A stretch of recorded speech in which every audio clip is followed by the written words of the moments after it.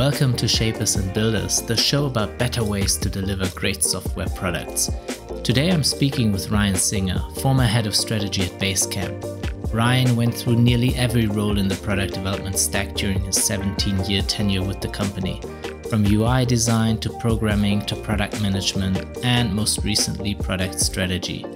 In 2019, Ryan formalized the way that Basecamp was working into a framework that other companies could use, resulting in the release of the book Shape Up, Stop Running in Circles and Ship Work That Matters. Since then, a lot has happened and many teams have adopted and adapted Shape Up. Ryan, in turn, has taken these learnings from those teams to reshape the framework and decouple it more and more from the specific context of Basecamp, a bootstrapped and stable business with a high share of senior people. In our conversation, we explore some of the initial reactions to Shape Up, including common criticism of the framework. We then go deeper into the evolution of Shape Up 1.0 into the 2.0 version, which Ryan is now teaching in his course, Shaping in Real Life. You'll probably get the most out of this interview if you're already somewhat familiar with the Shape Up framework. If you want to catch up on context first, check the show notes for some links to get started. I'm particularly excited to have Ryan on today because this episode actually kicks off the first season of the Shapers and Builders podcast, where I'll be speaking with teams of all sizes and stages to hear their stories of adopting Shape Up, how and why they've introduced it to their companies, and the tweaks they've made along the way. If you're curious to hear some real-life case studies of teams working with Shape Up, make sure to subscribe and check out the other episodes of the show. But enough introduction, let's get into the conversation.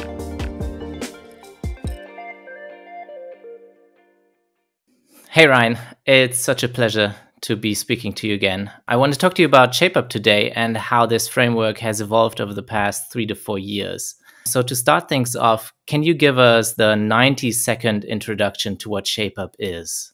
Oh, good challenge. Well, I usually start with why somebody would even get interested in it. People usually get interested in Shape Up when the development process they're using isn't working.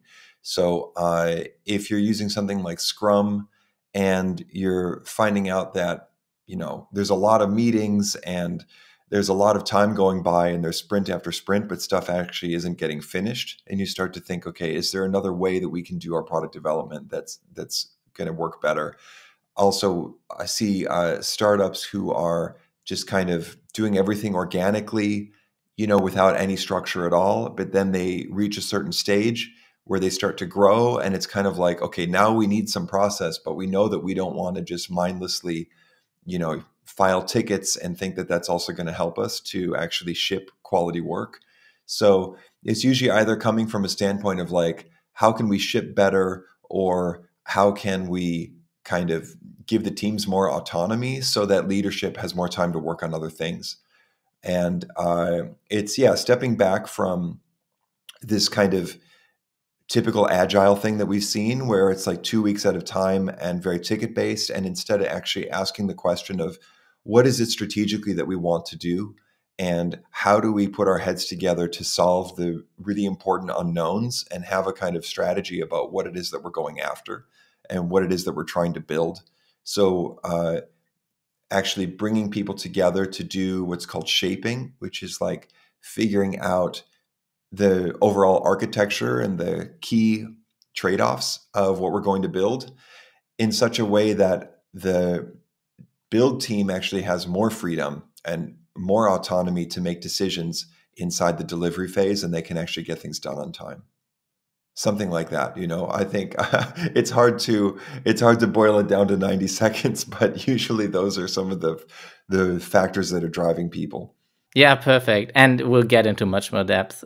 But you published the book on Shape Up in 2019 and recently launched a course around it called Shaping in Real Life. Why was that necessary? Well, the original book, Shape Up, came out in 2019, and it formalized all the things that we learned at Basecamp over the 17 years that I was there. And those things were, when the book first came out, there were a whole bunch of companies that immediately adopted it. They were like, this makes perfect sense to us. We're going to work in 6-week cycles. Like the book says, we're going to do shaping before we start the actual cycles. We're going to do cool down. Like they did all the things that were in the book. But then a lot of people started coming to me and saying, oh, we're doing parts of shape up, or we're trying to use pieces of it. And what I understood was that the companies who were just like Basecamp, they were able to just take everything in the book and run with it.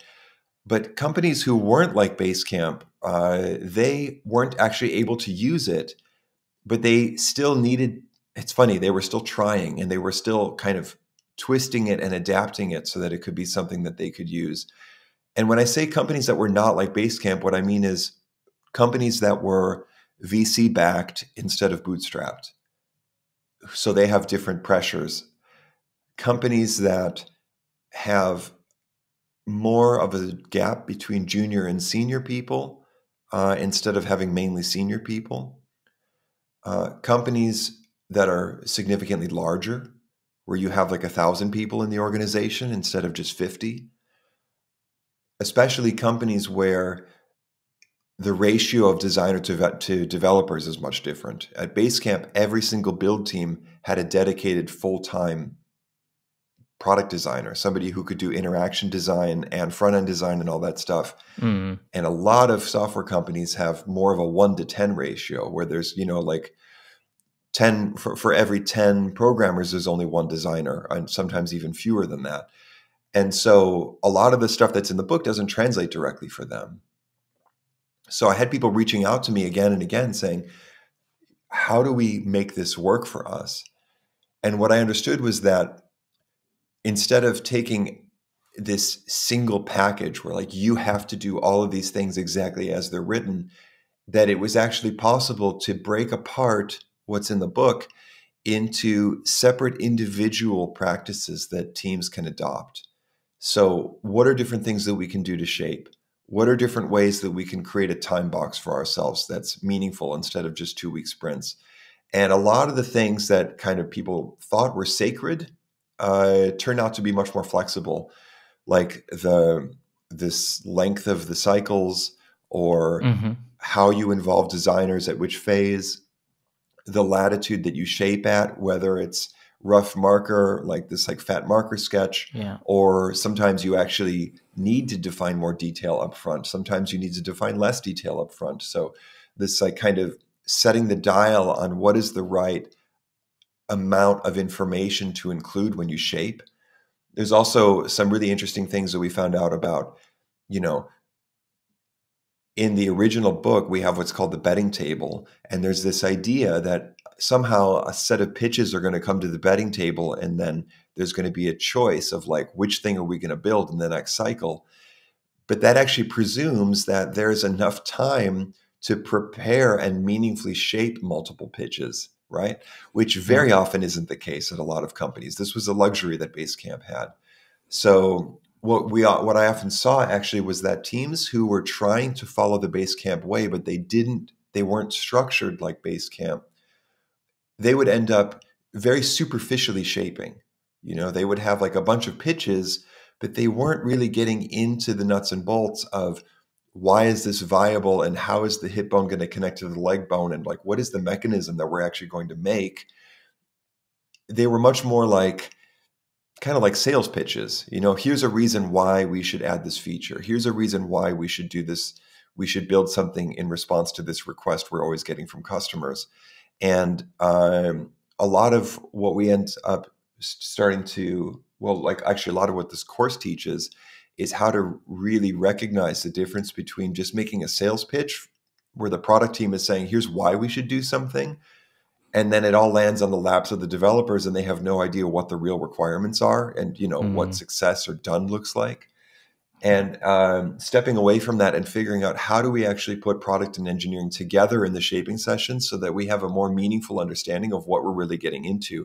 And we actually start to make some trade-offs together and understand what we're proposing. Yeah, that makes a lot of sense. And so you mentioned who the course is for. Was that also what you then observed in the first cohort that you had, that this mix of people from larger companies, VC-backed, kind of growth-driven companies, Yeah, or for was it sure. still very much the core bootstrapped scene? What I saw was that there were some folks who originally fell into the core bootstrapped kind of group, Hmm. but then since then they've hired a lot more people and they've had to deal with problems that they didn't have to deal with in the first place. So we saw some folks who were originally very small bootstrap teams, but since then they've grown and now they have new difficulties. But actually, the majority of folks who've come into the course have been people from VC-backed companies, from larger companies, smaller teams inside of bigger companies who are trying to make this work for them. Hmm. And do you hear from participants kind of how they then are able to translate what they learn in the course in their teams? Because it's, I assume it's a big challenge knowing what you know and then applying that in your team going back home, and the team might not have been in the course and have that context. Yeah, that's interesting. We're seeing different things there. For some people, they have this a big aha moment. So I've had some cases where the the founders or somebody who's like VP of engineering or somebody who's head Hmm. of product, they're saying in the Q&A during the course, they're saying like, "Oh wow, I didn't realize like what we called shaping was actually just framing what we were going to do, and we weren't actually getting enough into the detail. And like, no Hmm. wonder we were always having these problems in the build cycle, right? Like, they were having kind of just these big like aha moments. Another thing was that we saw a lot of people trying to shape asynchronously instead of actually putting their heads together into live shaping sessions. And there were some big ahas there too of like, oh wow, like, okay, so I'm going to go back to my team and instead of sending documents back and forth for discussion or for comments, Mm. I'm actually going to put this, we talk about how to choose a technical shaper in the course. And there's people who say, I already know who represents kind of the customer knowledge, but Hmm. now I have the technical person in mind. And we're going to bring those people together and ask them to do a shaping session. And I'm really excited to try that. So that's something that we hear. So some people are able to just run with it because they kind of see what they couldn't see before. And they also kind of understand the practices enough to kind of guide people through what a shaping session is going to look like and Hmm. how they're going to actually run that, or how they're going to package the work differently. That's also something we talk about. Um, the other thing is like taking things, for example, from the point where there's a shaped, packaged piece of work that's ready to go, to giving that to a junior programmer and saying how can I actually trust them that they're going to be able to run with this, without a lot of management for 6 weeks. We teach, for example, the handoff exercise there, Hmm. and that's the kind of thing where people go like, oh, I'm going to go try that. I think I can see how to do that. There are other cases where uh, people have said that they want their teams to really learn this language to be able to. We talk about judging what room are we in. There's Hmm. kind of this mindset of like, we're trying to do some work, and sometimes it's very clear what the problem is, and we're just debating different solutions. So we're kind of in a shaping Yeah. phase. Sometimes we're trying to shape something and we're just going in circles because nobody can even agree what the problem is. And then that's the kind of Hmm. thing where it's like, oh, we're not actually ready to shape this. We need to step back and frame what is the actual problem, or build the business case for like why to spend time on this problem instead of that problem, because we're not agreeing on what's worth spending time on. So identifying the difference between when we're framing, when we're shaping, when we're spiking, when we're in packaging, and when we're actually moving into delivery, those are all kind of different kinds of work where we're asking different questions and we're taking in different things that we've already solved to carry them forward into the next step. And some of the people want their whole teams to be able to speak that language in order to start kind of better problem solving the different things that are going on in the development process. Yeah. So I've seen cases where folks have actually brought their whole team through. So they said, can we do a private cohort? And then they bring the whole team through. and then they have 6 people or 10 people go through as a batch to all get up to speed on the same language. So then they can go into these framing sessions and shaping sessions, and they have more common language to actually get through that. Yeah. After the book came out, I certainly felt a lot of reactions to it. Some were very positive, but some were also quite critical. So what I'd like to do with you is a quick fire round of the most common criticism or maybe misconceptions you tell us, Okay. right, around ShapeUp, and get your take on these. Would you be up for that? Yeah, certainly. Okay, so I have a list of 5, and I'm just going to read them out to you, and then you can kind of react to them whichever way you see fit. Sure. The first one I have here, I call the lonely genius shaper, and the quote I dug up here was, "It smacks at times of the genius solo designer crafting their masterpiece and doing the deep work while the team executes." I'm pretty sure that was not the intent, but it is implied in a couple of places. That's a very good criticism. What we've seen, this is also coming to what the experience at Basecamp versus the wider world. We had the situation at Basecamp where the people who were doing the shaping represented 3 kind of very different areas of expertise. When you're doing shaping, someone has to represent what is actually technically practical to do, what is technically possible. So someone has to have deep technical knowledge.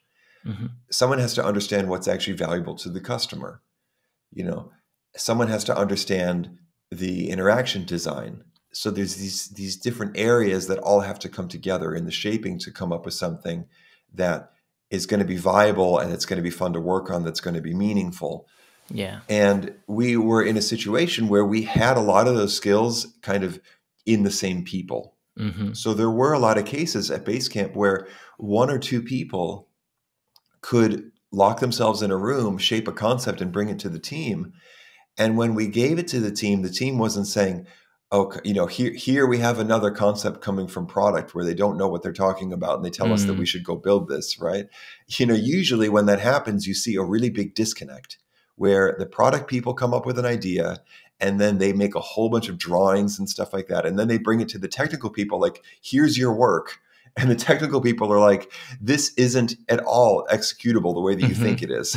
And of course, that's a frustrating situation. Yeah. Now, when the person who's doing the shaping actually is really close to the technical people or even works with the technical people, it can be that you give that work to the technical people and they say, "Awesome, I'm really excited to work on this. This is something that is doable and makes a lot of sense to us, and we're eager to start on it." So the thing that's really important for teams to be successful with this is to bring the right people together into the shaping sessions. Mm-hmm. So at a minimum, make sure that it's not just the artist with the beret who's going to make the giant Figma drawing and then say, "Here, I've solved it all," right?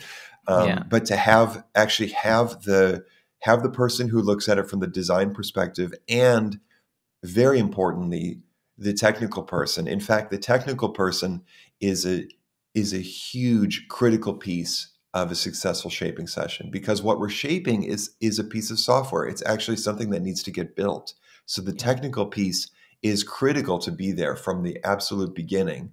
So we usually talk about 3 roles, bringing the product person who really understands what the customer is trying to do, the design person who understands kind of what is going to make sense in terms of getting from A to B in the interface and in the flows, and then the technical person who understands what can be built, what we can execute, and then the 3 of them can all make trade-offs together. And then when specific questions come up about what is viable or what is practical, actually doing spikes, and that might involve doing a little bit of deeper work on the technical side to figure out if something that we think we're going to do in this concept is actually something that's realistic, or if there are unknowns there that are going to blow up, right? So I think if you take the shaping and you think that now like our designers or our product people are going to solve it all and give it to the technical people, that's definitely a mistake. And we need to bring the technical people into the shaping process but recognize that it's a different type of work that happens, and it's under a different clock. It's not something where when we're inside of a time box and we've committed to do a project, that clock is ticking, right? Mm-hmm. Versus when we're in the shaping phase, we can throw out the whole project and completely take a right turn and go down a different direction because of something that we discovered together. So it's not as much about the shaper, but it's about the activity of shaping needing to happen, right? Yes, exactly. It's about not just going into a delivery time box where we're supposed to be shipping something when we don't actually know what it is that we're shipping, and we haven't done the diligence to make sure that we know what we're doing and that it's viable. Yeah. So the second item I have on my list is, in ShapeUp, teams aren't really empowered. And the quote I have for you is, I do worry that it is heavily biased to certain perspectives about the role of designers, leaders, teams, etc. It's surprisingly disempowering approach for a team, but they make a point of talking about empowering teams. So I'm not sure if somebody was speaking from experience when they said that they found it disempowering, because what we hear from the teams who adopt it is very much the opposite. We're not trying to sell anything here as empowering. This is a quote from people who've adopted it. Mm-hmm. You know, a standard approach is figure out what we're going to do. So a lot of software companies, what happens? There's either a main, even if they say that they're agile, even if they're Scrum, somebody is coming up with the concept of what's going to get built. Yeah. It's happening somehow. And that's either in the form of an architecture from a senior technical person, or it might be a bunch of Figma files from designers. Somebody is creating something that is like the thing we're going to go build. And what happens on a typical team today is that work then gets split into tickets, and those tickets get assigned, and that's what the technical people are responsible to do. They're responsible for completing tickets. Yeah. In the ShapeUp model, there's no step of breaking the work into tickets, and then this is your ticket, and that's what you're responsible for. The team is given the overall concept of this is the thing that we think we can go build. So the team is given the shaped concept, and then they work out for themselves what the actual tasks are, how they want to implement that. They make trade-offs. There's latitude for them to make changes to what was defined in the shaped work. So when we talk about empowerment, I think it's mainly contrasted against this environment where you are just executing tickets, and then somehow the tickets are all supposed to fit together. You know, like somebody created all the Lego bricks for you, and your job is just to make them so that they will all snap together in the end. Instead, what we have is that the team is actually responsible for the whole thing coming together, and they are figuring out how to integrate and how to design all the different pieces so that this thing actually does what it was intended to do. Yeah. I think the criticism, I mean, I'm speculating 100% here, but I think it might come from a perspective where, you know, now there's kind of streams of thought within the product community that are pushing engineers to be super involved in discovery, speaking with customers, and spending time on that side of the product turf, if you will. Which wouldn't be part of kind of the standard ShapeUp setup, right? I actually think it is part of the standard ShapeUp setup, and it just didn't come through clearly enough in the book. If you really read carefully, you will see that from the very introduction, shaping is described as an activity that integrates design, product, and technical knowledge. There's no way that you can shape something if you don't have the technical factor in there, and that has to be there. Absolutely. It's just that I don't think I made the point clearly enough in the book. I said that the shaper needs to be technically literate, and I think that didn't go far enough. You know, if you're working in an environment where the product is mostly kind of just reading and writing from a database and the interface layer is really thin, then technical literacy is actually maybe enough.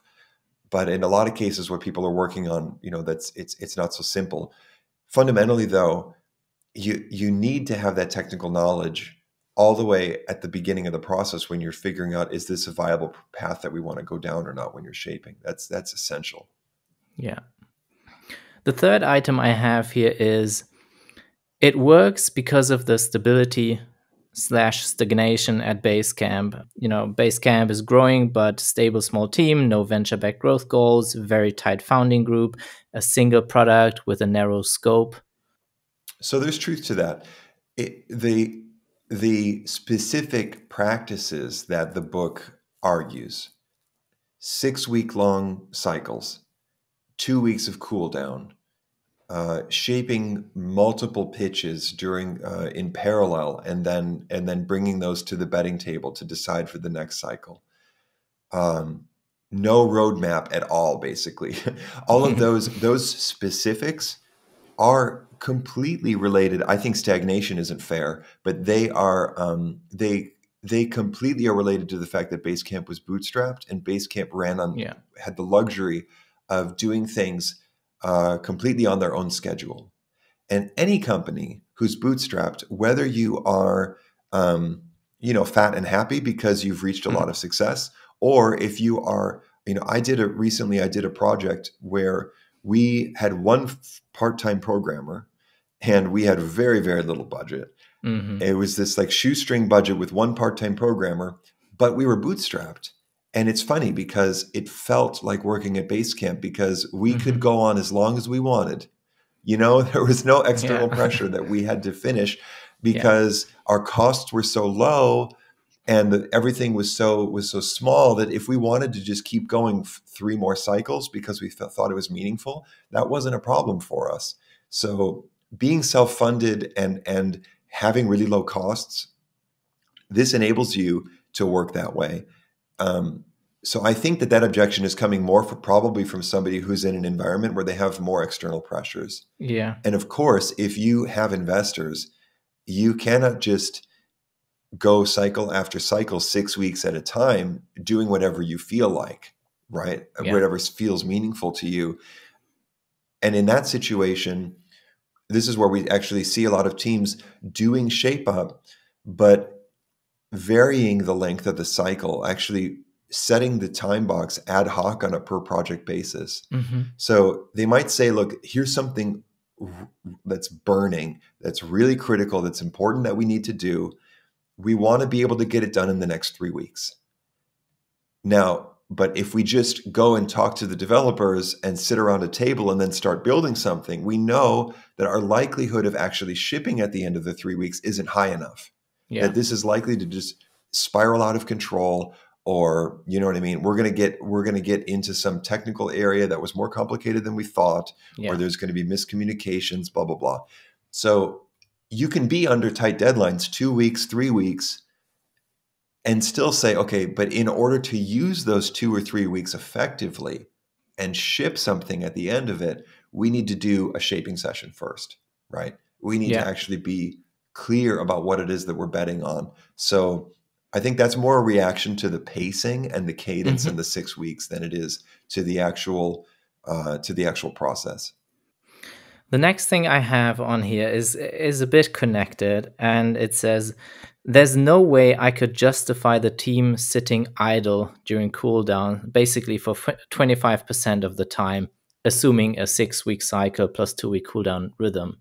That sounds to me like the perspective of somebody who is under pressure from investors. And I've heard this from teams who are VC backed. And they said, there's no way that we can have something called cool down. Yeah. So what we ended up doing was created something called ramp up.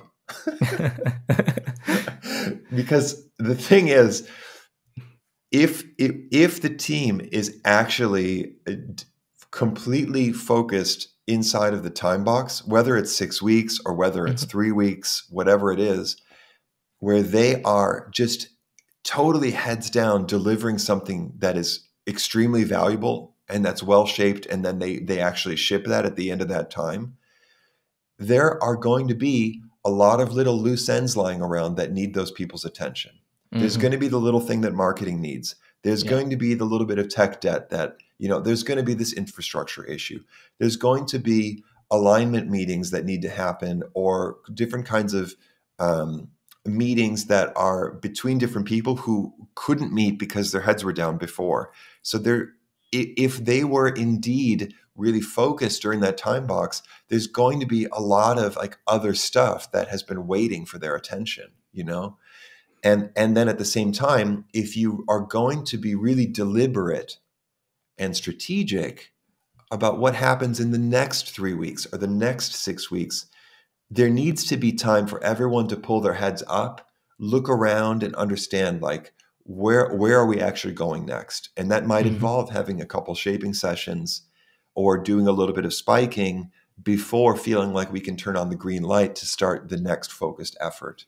So that ramp up time where we actually figure out what's next and we coordinate with each other and we take care of all the little things that have come up in between, I mean, that is functionally going to be really necessary and valuable. It's not that everyone is sitting around idle. It's the difference between we are targeting our efforts toward a very specific project that we have scheduled, as opposed to we are giving ourselves the room that we need for all the unpredictable little things that are going to need our time so that we can again focus on the next focused effort. Yeah. On your website, you have this video called Shaping in a Nutshell. And I think in that video, you speak about also 2 ways to split the kind of the strategic work versus the reactive work.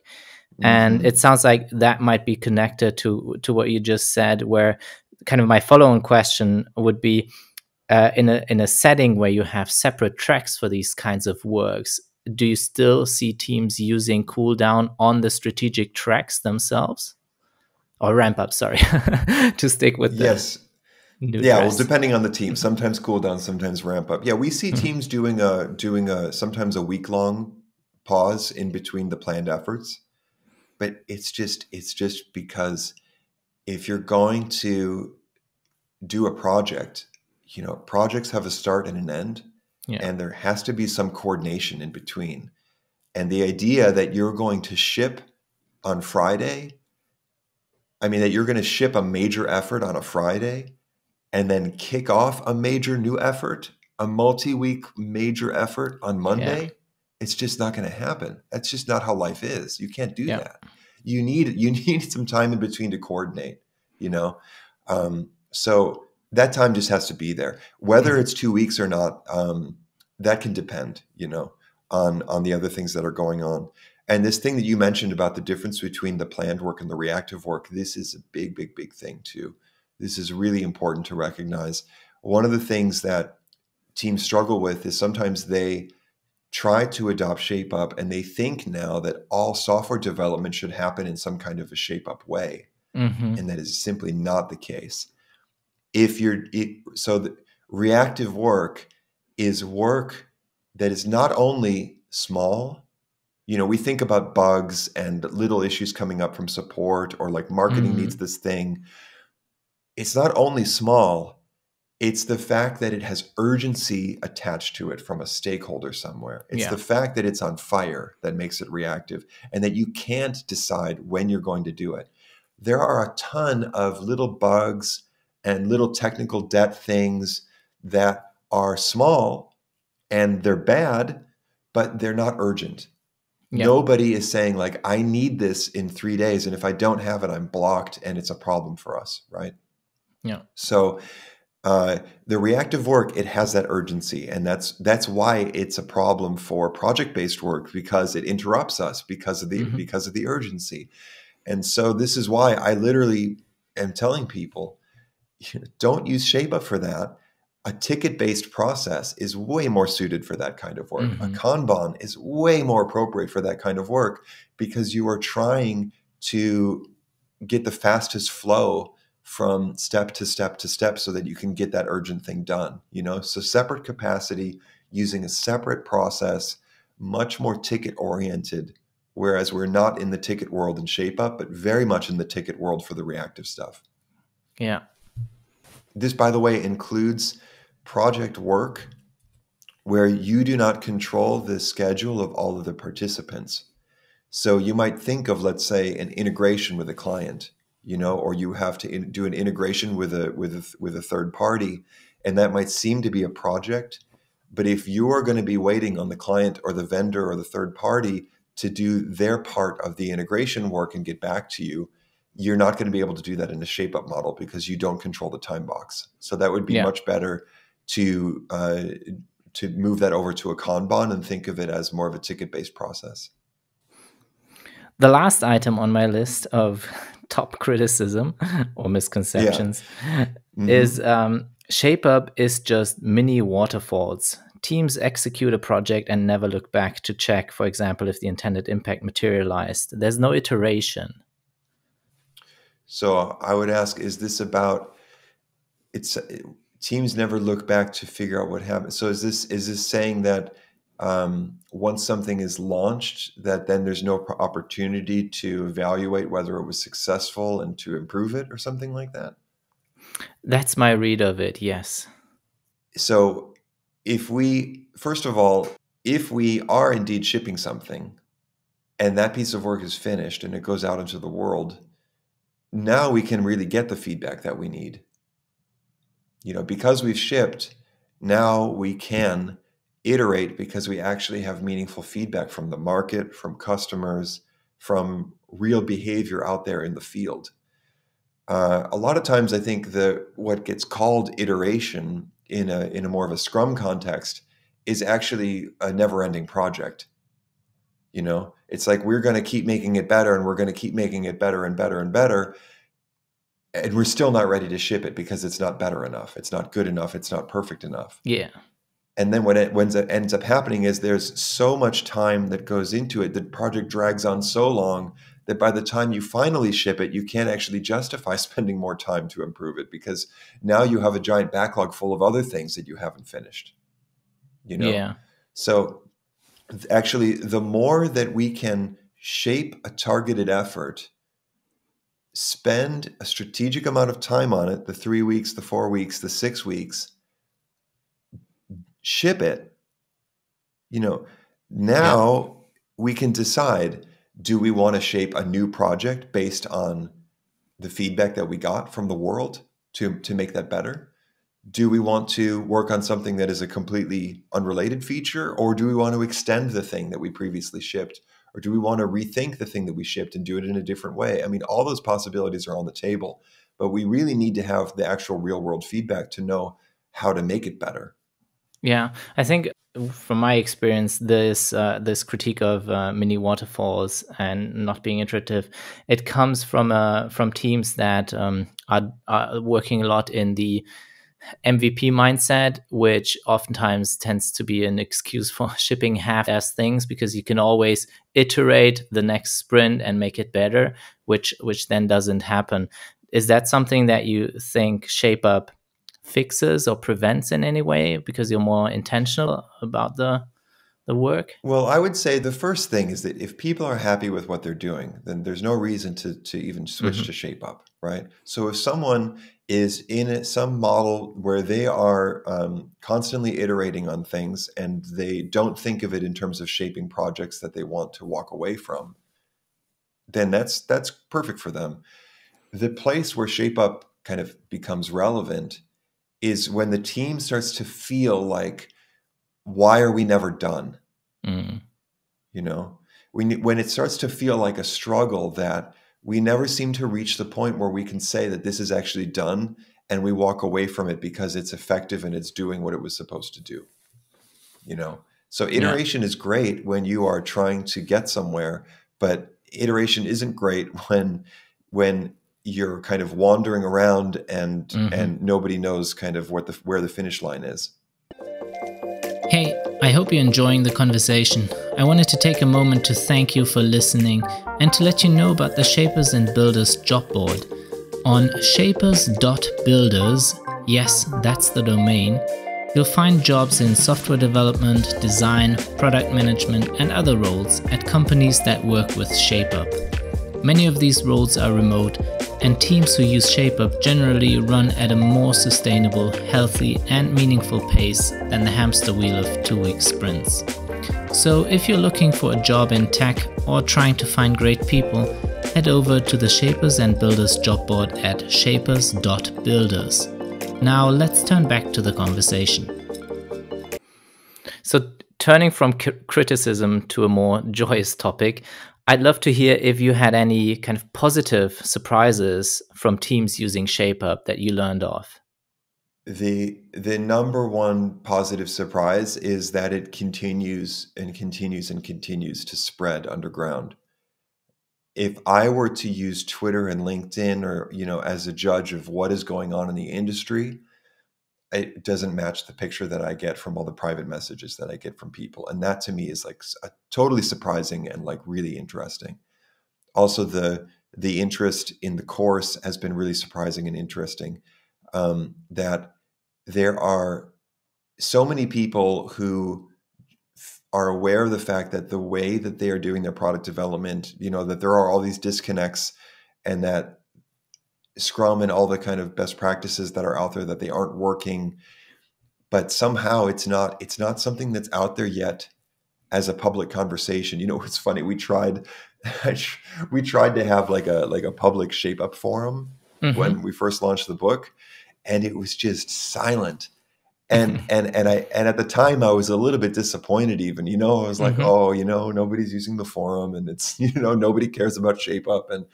And of course, what I discovered was that the issues that the book addresses are the really, really hard questions at the highest level in the company. I mean, they're the questions that the C-level people are struggling with about like why are we so ineffective?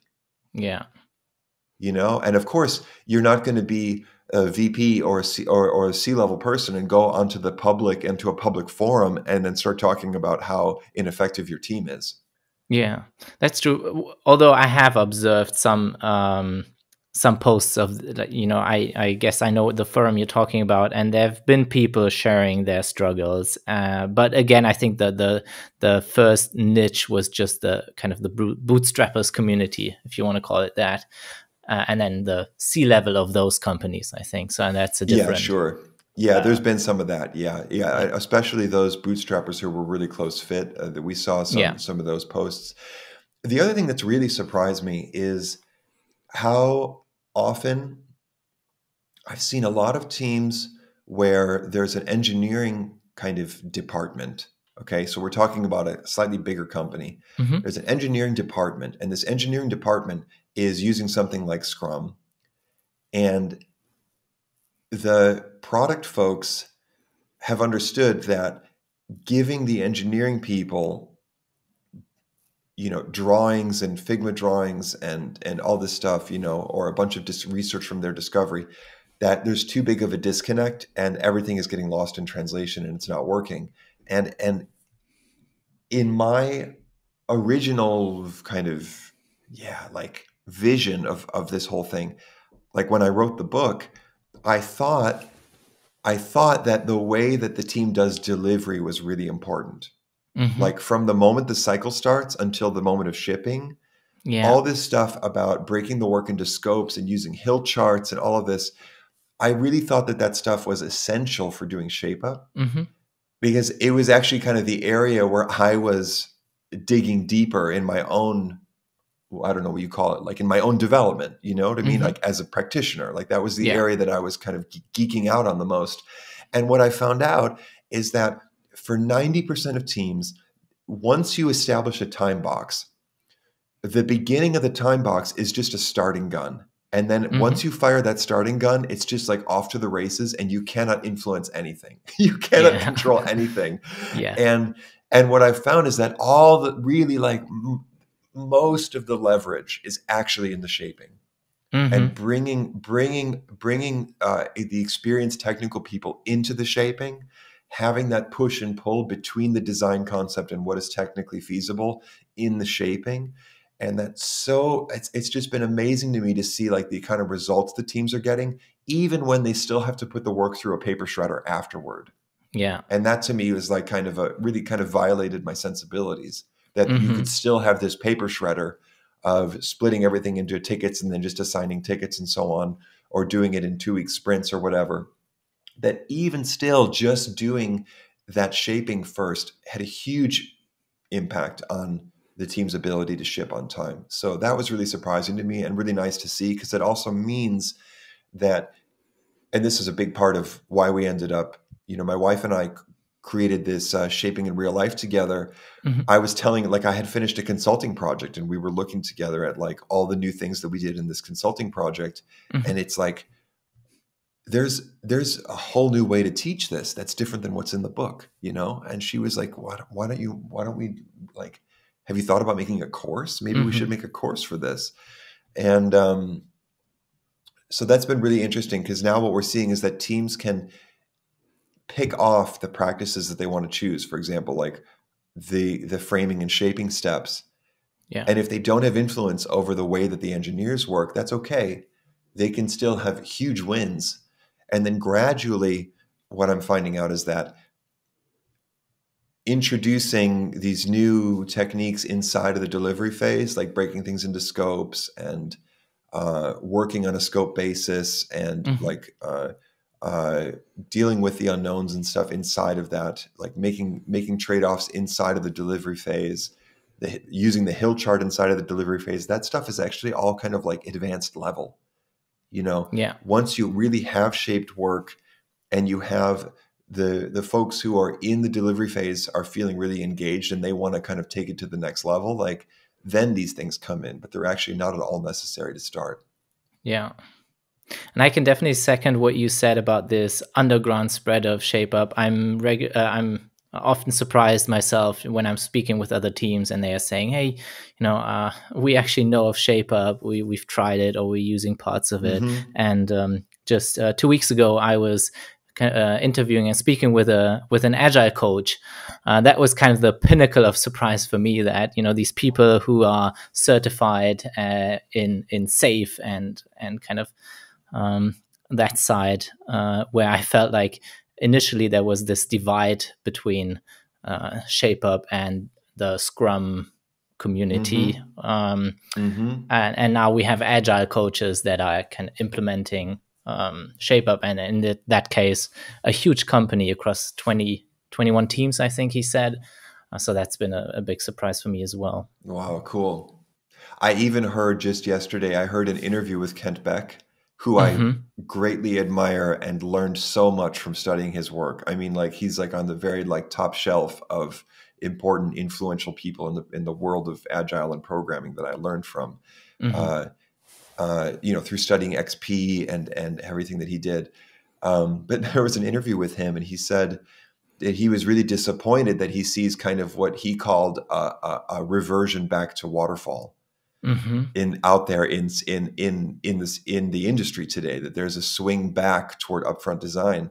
And I'm listening to that and I'm thinking, like, I wonder if it has anything to do with what we're talking about here, And of course, we don't want to go back to that 90s style waterfall either. Yeah. This was also a big mistake. You know what I mean? So that's not what we're talking about. But there is a trend toward more upfront thinking, at least, and it could possibly be misinterpreted by people who are really very strongly agile in their mindset, where they might get nervous about that. I could understand that. Yeah. Tying together kind of all the learnings that you had since launching the book in 2019, are you ready yet to tack on the 2.0 version label to Shape Up? And if so, what are the major upgrades that you see between Shape Up 2.0 and 1.0? I think 1.8 is the current version number that you have out there. I actually think that what we have in the shaping in real life material is fully 2.0. The distinction between framing and shaping is actually really, really important. Understanding when we are making the case to do something and trying to pitch people to invest time in something, as opposed to making the trade-offs and designing the system of how it's actually going to work. Those are very different kinds of things. We see product managers, business people doing what we now call framing, but they think it's shaping. And then, so they're saying, here are the 10 reasons why we should do this. Here are all the customers who are saying they want it. So let's go do it. And it's like, but wait a minute, like what's the actual concept? Yeah. Right. So this, and seeing how, making the case to spend time on something requires going into data, doing different types of research. It's a different kind of work to make the business case as opposed to figure out the technical approach. So that's been very, very fundamental. And there's a lot related to that. Um, in Shape Up, we talked about coming up with a concept and then kind of presenting it to technical people for them to somehow kind of push back and de-risk it or something like that. And Yeah. we even talked about this notion of rabbit holes in the pitch. Yeah. And this actually is the right idea, but in practice, there shouldn't be any rabbit holes in the pitch. If something is a rabbit hole, we should solve it in shaping by doing spikes. We should go deeper into the concreteness in that area to figure out where do we actually hit the wall, where are the breaking points in this tricky area, so that we can understand those things before we make the commitment to do the project. So spiking and shaping is a very, very big thing. And we talk about kind of going in and out from shaping sessions into spiking sessions and so on. The fact that shaping is very much about actually looking at alternate ways to do things. Whenever we were shaping at Basecamp, we were always saying, what is the version of this that we could do in 6 weeks? We were also saying, but what is the 2-week version? What is the quick hack version? What's the 6-month version?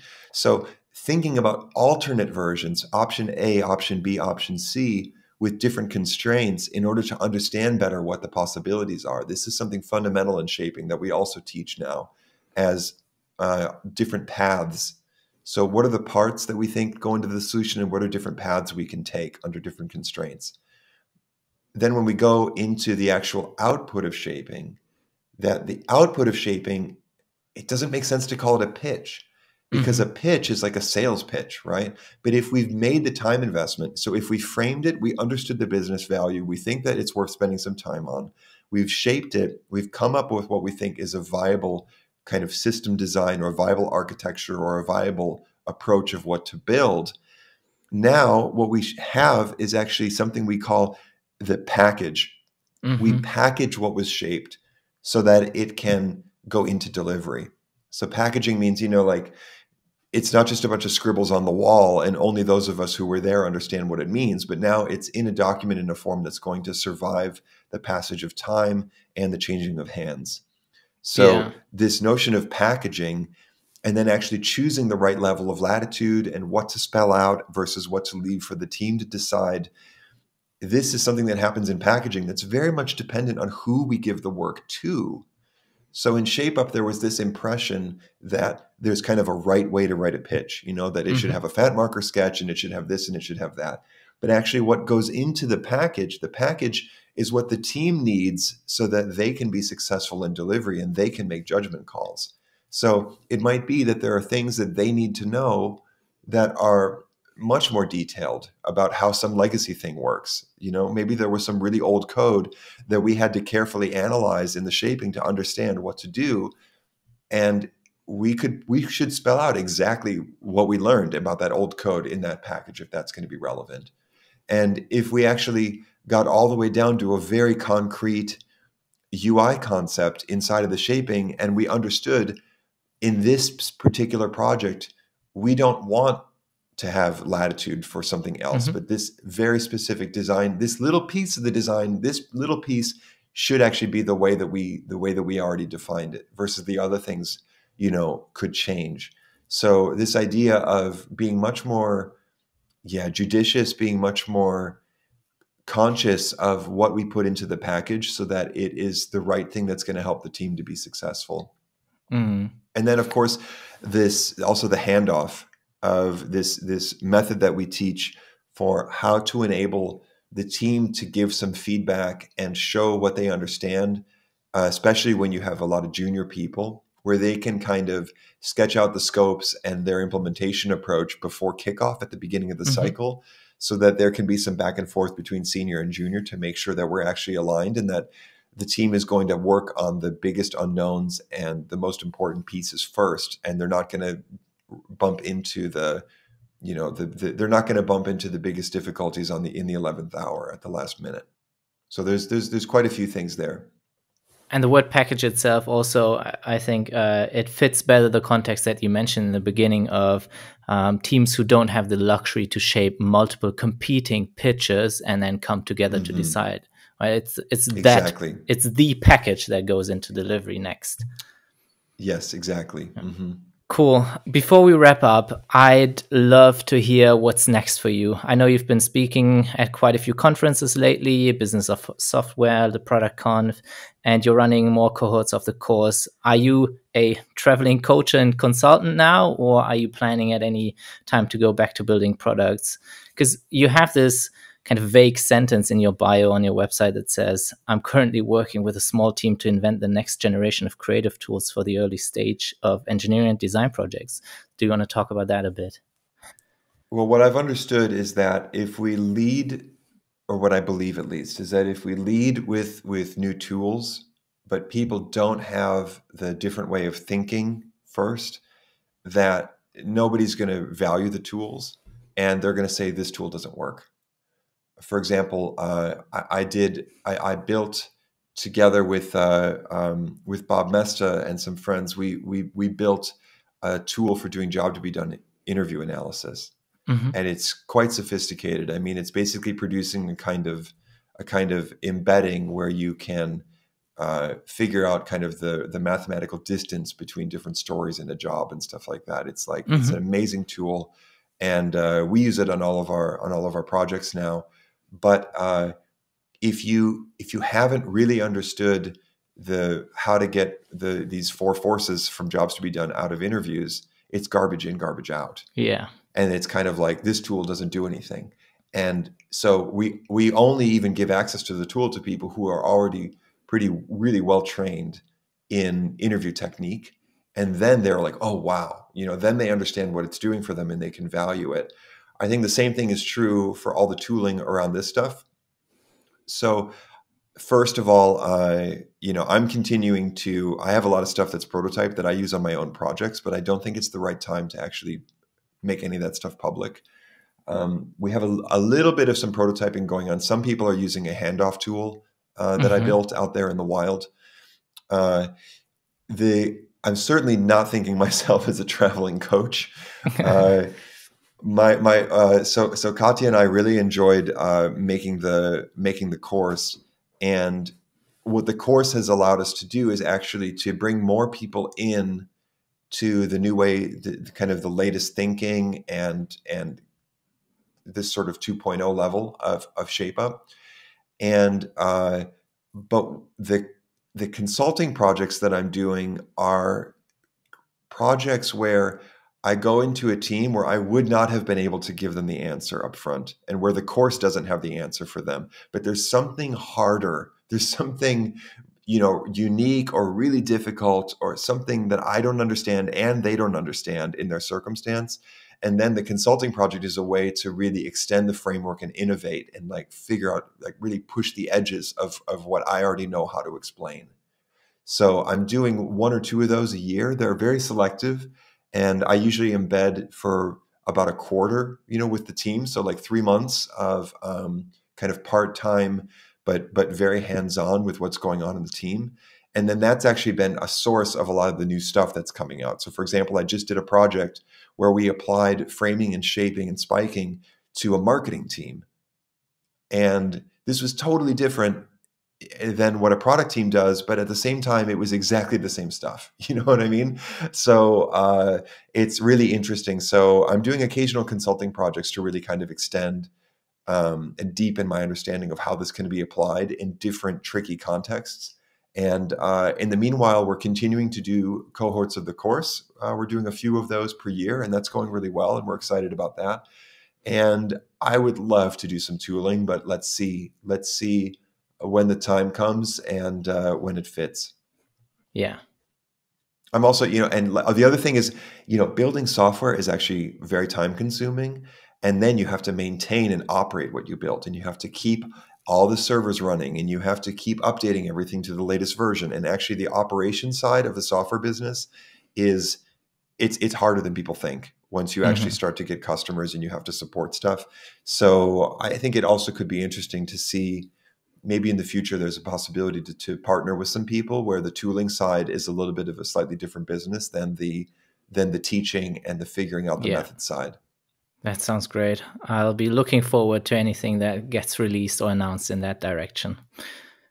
Thank you so much, Ryan. This has been a blast. If people want to connect with you, how should they do that? Yeah, so they can find me on Twitter, on LinkedIn, and my website, feltpresence.com, is a great place to start. You'll see that Shaping in a Nutshell video, and that's also a place to see what's happening with shaping in real life and anything else that's available. Amazing. Thank you so much. All right. Thanks, David. Really enjoyed it.